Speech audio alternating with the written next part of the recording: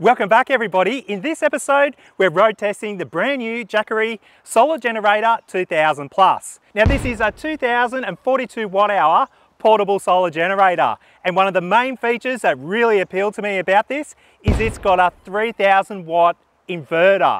And you can pretty much run anything you want while you're out and about. It comes with two 100 watt solar panels that fully integrate into the solar generator itself. It packs a real serious punch, so come along as we show you what it's all about.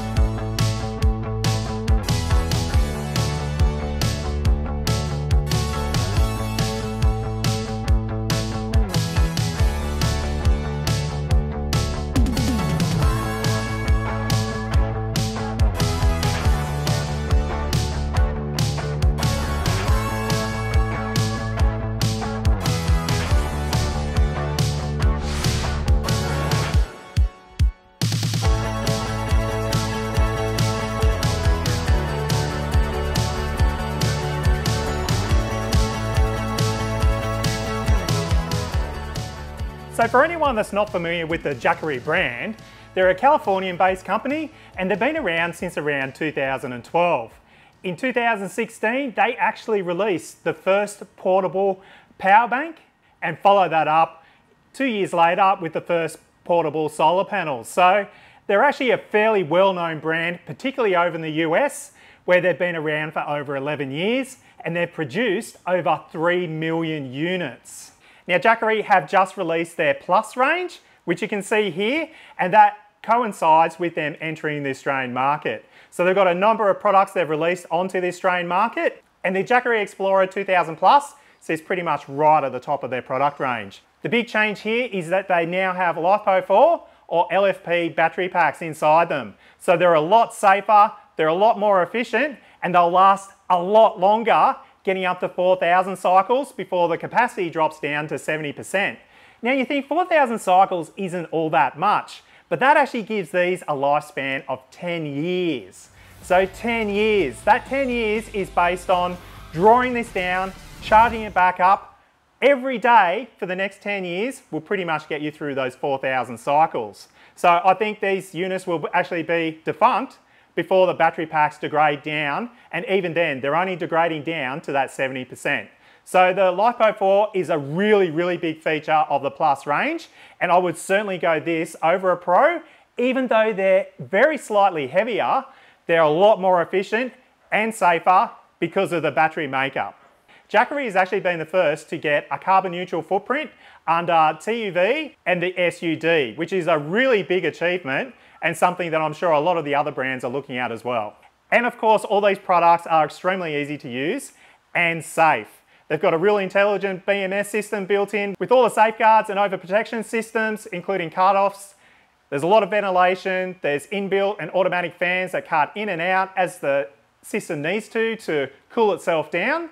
And of course, those LFP battery packs make it extremely safe. So it ticks all those boxes from a sustainability, safety, and usability point of view. But now let's get into the nitty-gritty of what this is all about. So as I said at the beginning, this is the Jackery Solar Generator 2000 Plus, and it comprises of a couple of components. The primary is the Explorer 2000 Plus you see here. And then for the solar generator component, you get two of these Jackery Solar Saga 100 watt solar panels. Now I was a little bit concerned about the 100 watt because that's a fairly big battery to charge up, but I have been amazed by these panels. They are extremely efficient, down to the point where they're actually outputting more than 100 watts. So two of these panels put together, feeding into the back of the unit, I've seen over 220 watts going in. So that is actually pretty incredible. And you can actually build on the solar generator side by optioning it up with 2, 4 or 6 Solar Saga 100 watt solar panels. Now over in the States they also have a Solar Saga 200 watt. I'd be really interested if that is coming into Australia, because to me that would actually be a lot more efficient than scattering a whole heap of panels around. So Jackery, if you do have some 200 watt panels coming in, I'd be more than happy to test them because I've been blown away by these panels. They really are impressive. And I'll touch on them now before we get into the unit because they're actually a really nice, neat little package. As you can see, they're quite compact. They fold in half, so you don't need to muck around with multiple folds and trying to get it all to pack down all nice and neat that you get with a lot of your solar blankets. They have these Velcro legs that come in and out, so they're the stands for the unit. But the real funky thing about this is that they actually sandwich together by way of magnets. So you simply close it up, it holds itself together. There's no Velcro taping or anything to hold it all together when you're moving around and transporting it. And then it's got this really fantastic carry handle. So you simply pick it up, move it around, and it's no hassle at all. On the other rear side, you've got the second fold-out leg.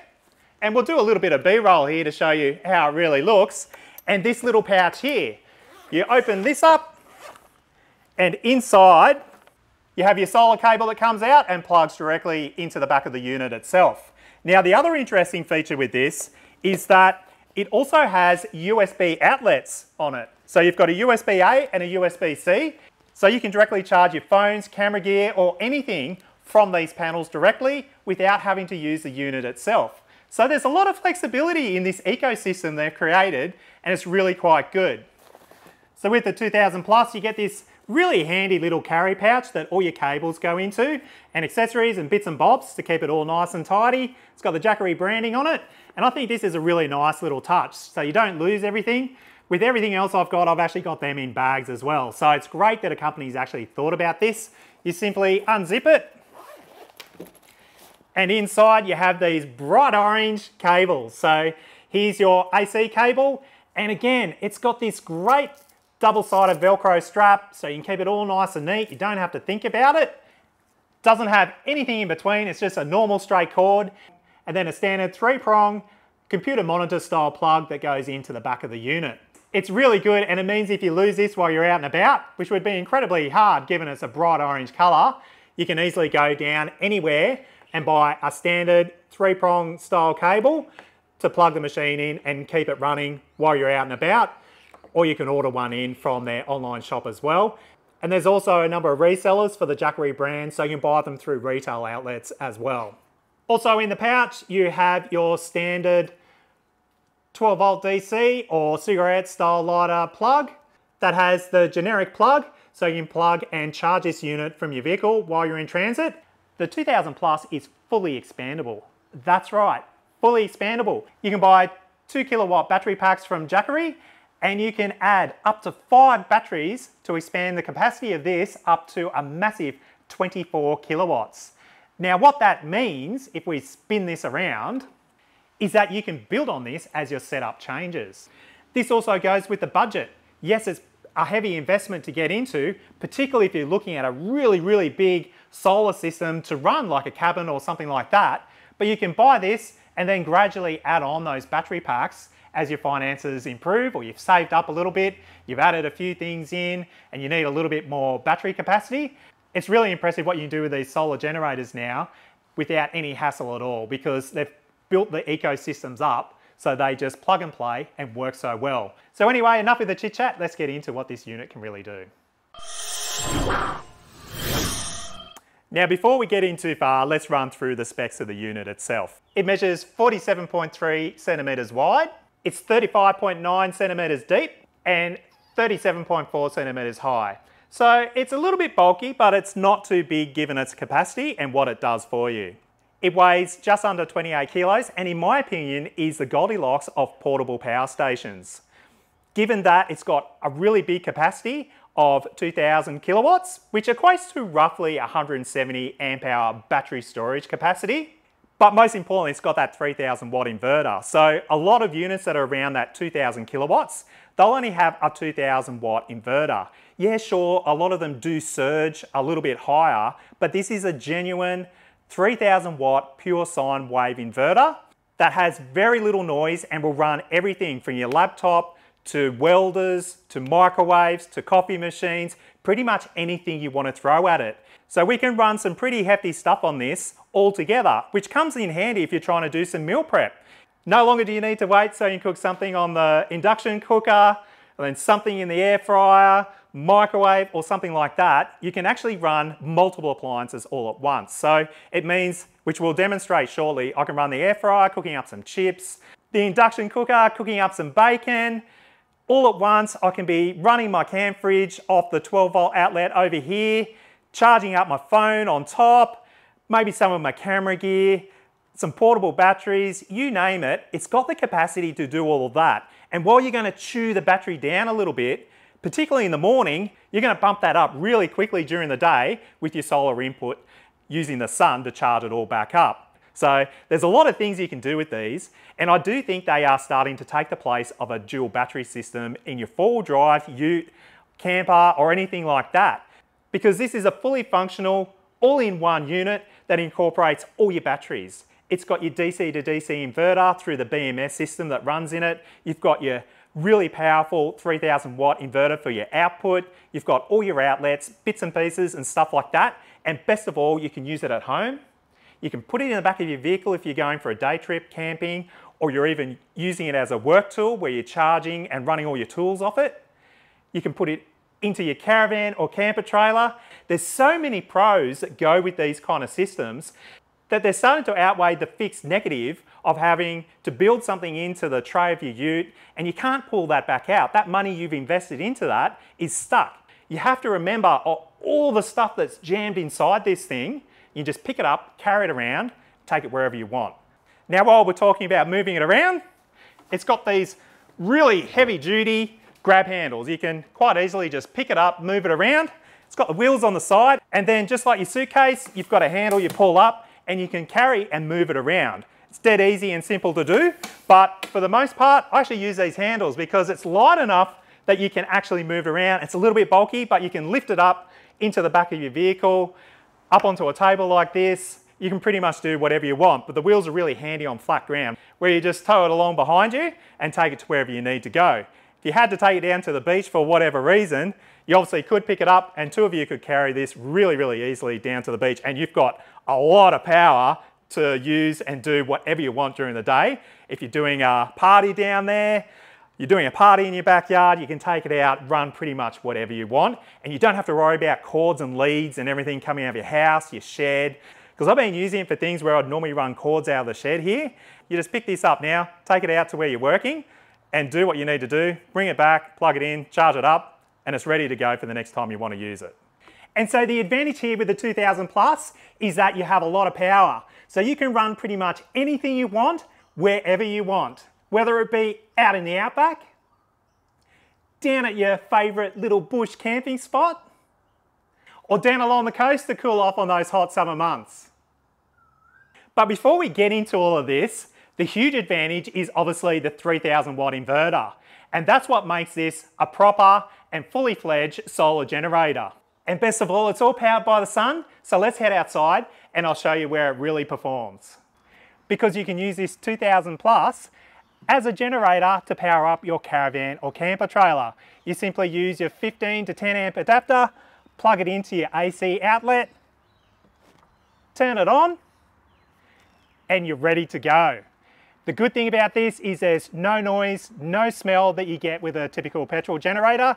You simply plug in your solar panels to top it up during the day, and you can quietly replenish all your batteries and not annoy your neighbours, which in effect makes all your 240 volt outlets operational. So now we can flick on our toaster, flick on our coffee machine, cook our toast,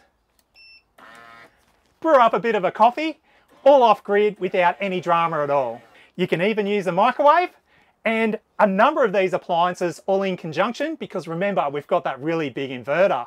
The one thing I am interested in is, will it run the air conditioner? So let's give that a whirl. Okay, so we've currently got around about 49 watts just being consumed by the Caravan itself, but let's give it a whirl.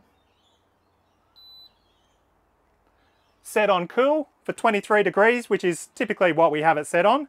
And to be honest, we don't really use it that much, but it's a nice little luxury to have. It's now going into a startup sequence. We're at 310 watts and it's settled in at around about 685 watts. So just under 700 watts. And with that usage, you could expect around about 2.5 hours use. So Obviously during the day, if you've got some solar to replenish and keep that up, you might actually get away with a neutral draw on the battery, particularly if you can pump around about 700 watts into it. But obviously at night time, you're only got a limited use of a few hours just to chill things off a little bit. But me personally, I like just to open everything up and just enjoy the environment you're camping in. But it will run the AC, no problems at all. And based on that, you can still use a few other appliances. But in reality, you don't want to be running this for a long time because you're going to draw your battery down really, really quick. And of course, it also opens up the opportunity for induction cooking, even while off grid, just by plugging in your induction cooker. Now, as per all these units, they're all pretty much the same. You've got your display here, you've got a power button, you've got under this little flap here, your 12-volt DC outlet. Generally, I'd use this 12-volt outlet to run our camp fridge. Down here, you've got 4 USB outlets, 2 are 18 watt USB-As, and the bottom 2, and I do need to get some proper USB-C cables, are 100 watt max output USB outlets. And I think that's where it's becoming really good because you really quickly charge up your phone, your camera batteries, your drone batteries, anything like that from these USB-C outlets, and they're really, really powerful. And then over here, and I'll say it again, it's got a 3000 watt inverter with 3 240 AC outlets that you can plug in all your appliances. It's all nice and simple. The display is really easy to read. It shows your input on one side, your output on the other. In the middle, you've got a graphic dial that shows the battery percentage as well as the digital percentage, and it does actually go down in 1% increments. So you can really easily watch how your battery is performing, and you can also run this while you're charging in and powering out. And it will show you the inputs and outputs and correlate that into the capacity you've got left as both a percentage and an hour rate as well. But I actually highly recommend you install the Jackery app because from that app, and I'll show you here, you can really easily go through and monitor everything that's happening on this particular unit. So if you open up the Jackery app, you've got the Explorer 2000 Plus, click on that, it's really, really quick. And it comes up with a display showing we're at 72% capacity. The temperature of the unit itself is 30 degrees, which is actually really handy to monitor that and see what's going on, and it's charging. So we're inputting around about 160 watts at the moment, and it'll be fully charged in just over 4 hours, which is really, really good. And on the panel below, you can actually turn on and off your DC and AC outlets, and it will show you what it's actually outputting as well as a wattage and an hour range. In the panel below, you can actually turn on and off the screen display. So if you go to bed at night and the display's on, you can quickly turn it off through the app. And then you can also set how long it stays on. So it could be 2 minutes, 2 hours, and it comes up with that little execution succeeded window, which is really good just to confirm it's all happened. In the top right-hand corner, you've got the settings button, and then you've got a menu that you can go through and look at and change a whole heap of other settings. So for example, you can go into the fast charging mode or the quiet charging mode, and that will actually slow down the charging so the fan doesn't come on as much and doesn't run as hard. And obviously you go through here to upgrade all your firmware. It's got your device specifications, you can change the name. You've got the user manual built in, which is really, really good, so that you can go through and check things over, work out what you need to do while you're out in the bush. You haven't got the physical manual with you. So the user guide, along with this app, actually works together really, really, really well. Now, if we turn the unit around, you see the 2 wheels on either side here. They're really quite heavy and robust. They don't feel like they're going to break and fall off. And they've obviously got to carry around a little bit of weight. Here's your handle that you can lift up and down, which is really, really handy. And then on the back, you've got 2 other panels. On this side, you've got this panel that opens up for all your inputs. You've got your AC input. Down below, you've got 2 DC inputs. So in the case of just having the 2 100 watt Solar Saga panels, you can plug one in to one side, one into the other. And the only thing about these is they're a fairly specific DC 8020 port. So they're really hard to find adapters if you're looking to adapt, say, an Anderson plug-on to run your third-party panels. Now, that you can run third-party panels with this. Do Jackery recommend it? No, but most of us do already have portable panels, and it makes sense that you would be able to plug them in to the back of the unit, and it's really good because it's got the 2 inputs that you can do that. Now, Jackery themselves actually sell a splitter, which I'll show just here.